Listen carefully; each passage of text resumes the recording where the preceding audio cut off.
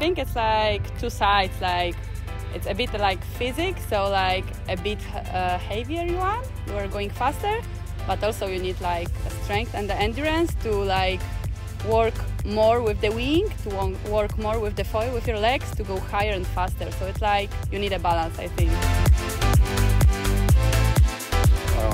I'm coming here, I think, a little bit out of shape, and I'm turning 50 in a couple of months, and that's twice the age of some of the other competitors out there.